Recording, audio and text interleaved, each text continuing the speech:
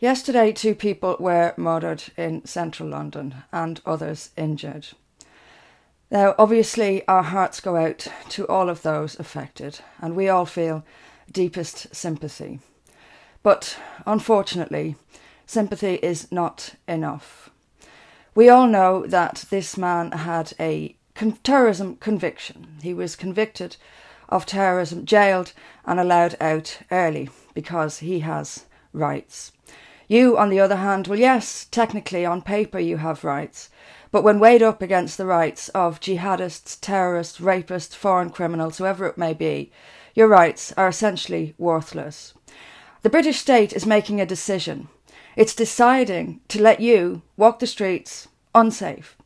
It is deciding to prioritise known terrorists over and above your safety, and it has been doing it for a long time. 23,000 known jihadists are walking the streets of the UK. We know who they are because they're under surveillance. So why are we allowing them to continue walking around the UK? And more importantly, why are the borders still open for more?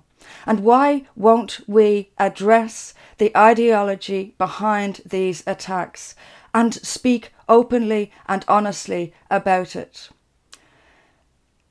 Because we are governed by cowards. That's the only reason. This all comes down to how this country is run and by whom. Now, we all know that if Labour were to win a general election, the floodgates would open and that 23,000 would turn into 123,000 very quickly. More people would be killed, more people would be injured, there would be more and more attacks. But let's not forget this one salient fact. All of the terror attacks that have taken place in this country in the last 10 years were under a Conservative government. A Conservative government which went on to do absolutely nothing at all about it. The borders are still open, the 23,000 are still on the streets, and your family still means nothing. Whether it's school places, an NHS bed, the activist judges letting terrorists out onto the streets, whether it's your daughter raped while the police look the other way, if you are an ordinary, tax-paying, law-abiding British citizen, you are at the very, very bottom of the list of priorities for this government and the government before it and probably the one to come. For Britain is clear.